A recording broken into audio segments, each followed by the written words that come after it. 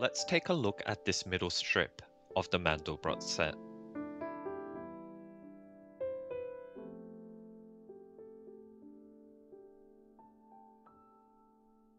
The image below shows the bifurcation diagram of the logistic map. There is a clear similarity between the two. Looking from right to left, we start with a single line on both diagrams. Then we see a split into two branches, then another to four, and finally chaos. The Mandelbrot set is defined by this equation, and the logistic map is defined as. When I first saw this comparison, I was fascinated, and it motivated me to investigate the not so obvious but necessary relationship between the Mandelbrot set and the logistic map. The logistic map is an equation that predicts population growth through time. Depending on the initial size and this parameter r, the population could increase or the population could decrease.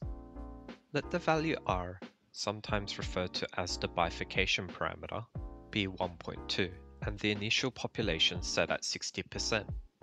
We can find the population after our first time interval by using the equation. And we can repeat this to find the next population values.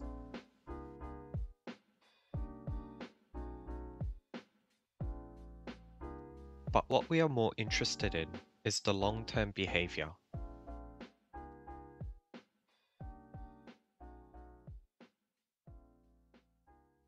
Take note of the bifurcation parameter. When we make small adjustments, we can see that the long-term behavior can change drastically.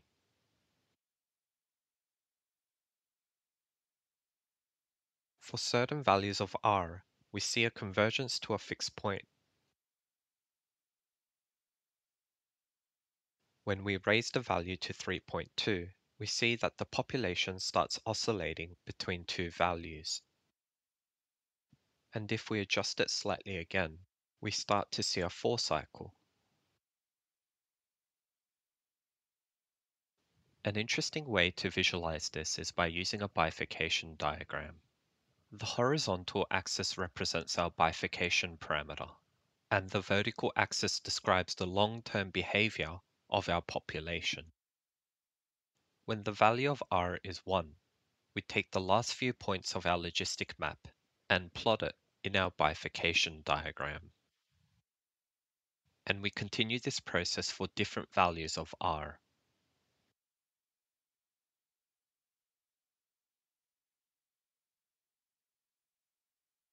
Imagine that there is about 200 dots and we are plotting the last few values of that 200. Let's see what happens when we slowly adjust the parameter. Initially, the bifurcation diagram shows that the long-term behavior converges to a fixed point. Then it branches into two, which is reflected in the logistic map on the left. Then each branch branches again. And finally, chaos. The logistic map is interested in the long-term behavior of a population, and it demonstrates how a small change in the initial condition can drastically change the long-term outcome.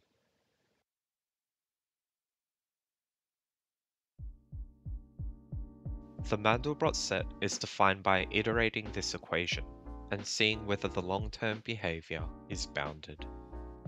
Let's check if negative 0.5 plus 0.6i is in the Mandelbrot set. By using the equation, we can find our second value and third value, and so on. But what we are interested in is again the long-term behavior.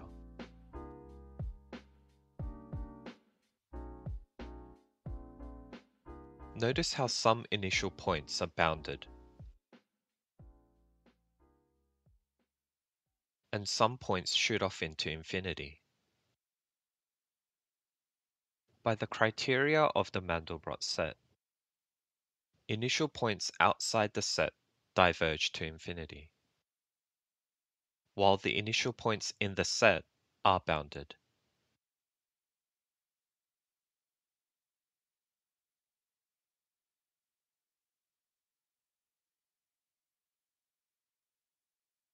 Also, notice how there seems to be a cyclical nature to the points in the Mandelbrot set, such as a 2-cycle and a 3-cycle. If you've ever seen an image like this, the numbers represent the cycle that the points in that region enter.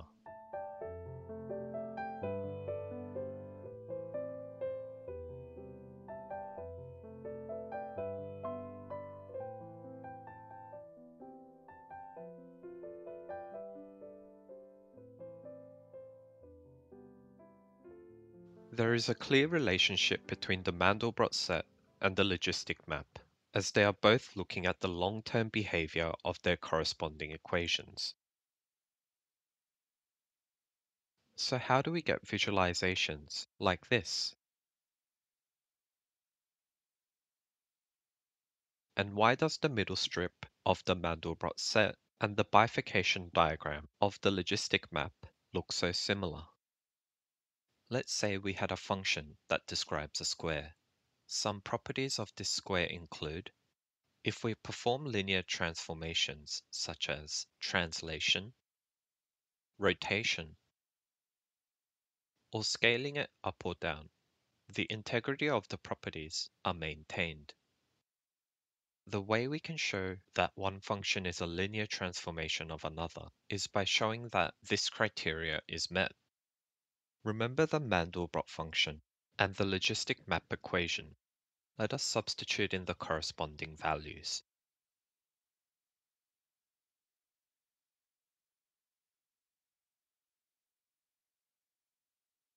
By simplifying this down and collecting like terms, we can find A and B, and therefore our value C. In other words, the logistic map is a linear transformation of the Mandelbrot set if C is equal to this. We can go further by substituting Z sub n as the Mandelbrot function can now be written. Let's see what happens when we simplify this down.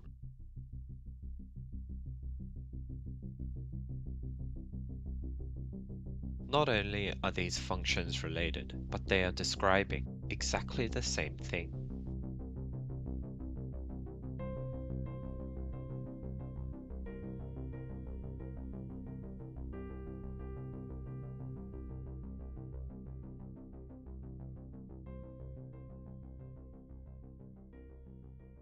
We need to find a way to plot the long-term behavior of the Mandelbrot set.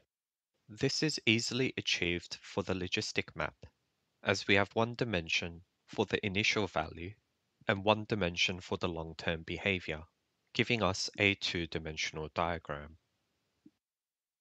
However, the Mandelbrot set is two-dimensional, and the long-term behavior is also two-dimensional, which means we need four spatial dimensions to truly visualize the long-term behavior of every point. Because of this, we need to adjust what we measure, and unfortunately this means that we will lose some information. You may have noticed that the visualization at the start of this video, although similar, did not look exactly like the logistic map. This is because it was generated by measuring the long-term behavior of the modulus, or the distance to the origin. And I suspect that we are losing too much information, such as the direction of each point to the origin. Another value that we can measure is the real component of each point, or in other words, the distance and direction from the y-axis. Now we have another one-dimensional value that can help us visualize the cycles.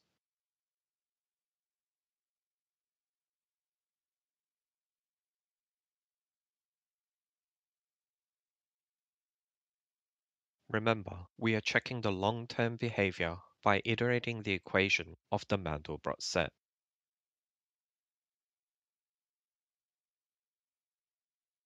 Let's see what happens when we go along the x-axis.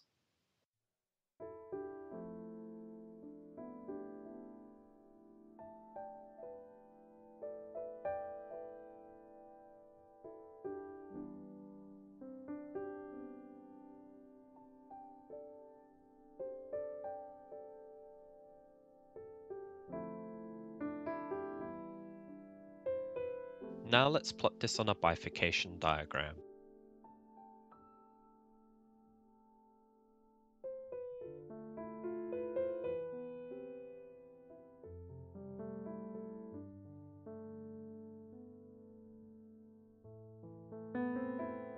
If we continue the same process for every point in the Mandelbrot set, we get this visualization.